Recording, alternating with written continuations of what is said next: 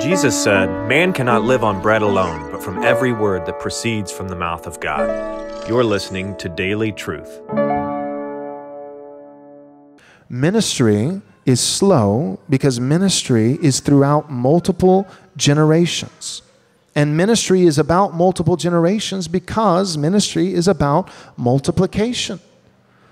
The task is that the message that has been entrusted to us, God's law and His gospel, the whole counsel of God for the whole of human life, all of the message of Christ to be applied in every realm of life, this message that has been entrusted to us, part of our charge is to entrust it to others.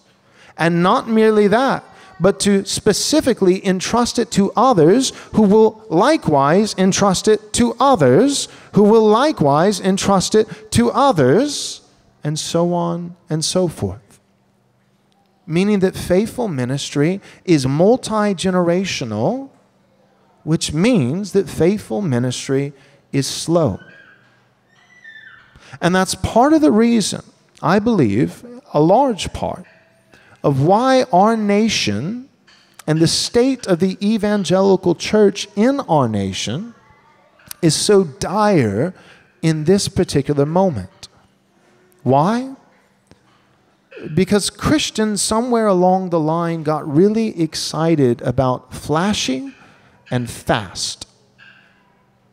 Christians abandon slowness and faithfulness for those things which are fast and flashy.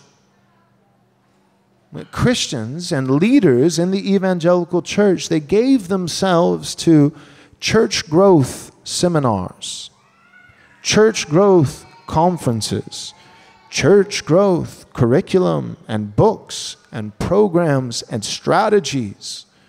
Now, there's nothing wrong with the intention, the desire to reach as many people for Christ as possible, but we should only do this insofar as we can do it well, insofar as we can do it faithfully. There's no point in reaching the masses if it requires us to abandon the very thing that they desperately need to be reached with. If your church has thousands of people, but there's no potency in your church, then all you've done is you've managed to find a way to gather together once a week thousands of starving people so that you can now starve together. It's not helpful. The church is supposed to provide sustenance, nourishment, food. There must be something of depth, something real, something deep, something true. Something true. The Word of God. The hope of Christ. And when we do this, often it's slow. And when we look at all the major characters throughout the Old Testament, we see that much of their faithfulness, the product of that faithfulness, the harvest, was not received by they themselves, but rather by their children or their grandchildren. That it took multiple generations for certain promises of God to come to fruition. I think that part of the reason Christians are failing is because we stopped building. And I think we stopped building because what we realized, if even only subconsciously, what we realize is that the hard work of building, it often is not, the fruit of that work is often not enjoyed by the builder themselves.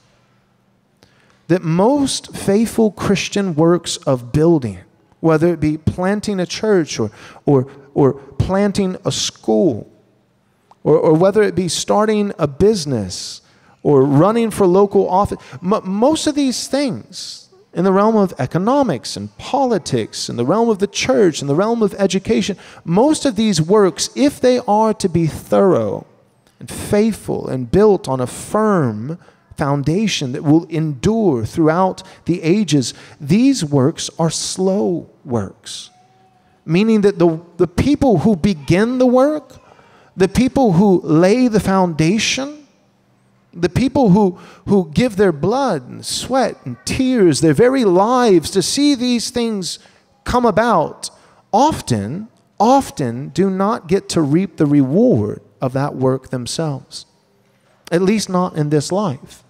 Certainly they will receive a heavenly reward, but they often do not get to taste the benefit of their labor in this life here and now. I think of many of the American Puritans and the Pilgrims and the work that they did in laying the foundation for our nation.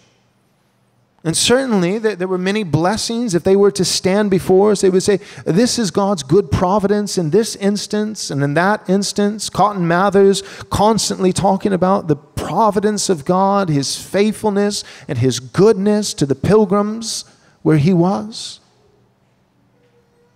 But they never, ever got to taste of the prosperity that you and I have, the comforts that you and I experience on a regular basis. They dreaded the winter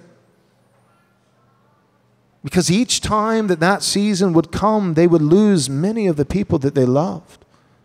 They would die either by disease or starvation or simply by the elements and the cold. And yet they labored. And they laid a foundation. They worked and they built. Wait. Real quick, before you go, do me a favor. Subscribe to our YouTube channel. Click the bell so you'll be notified with all our new content as it comes out on a daily basis. And if you're willing to support this ministry, you can do so by going to rightresponseministries.com/donate. Thanks so much. God bless.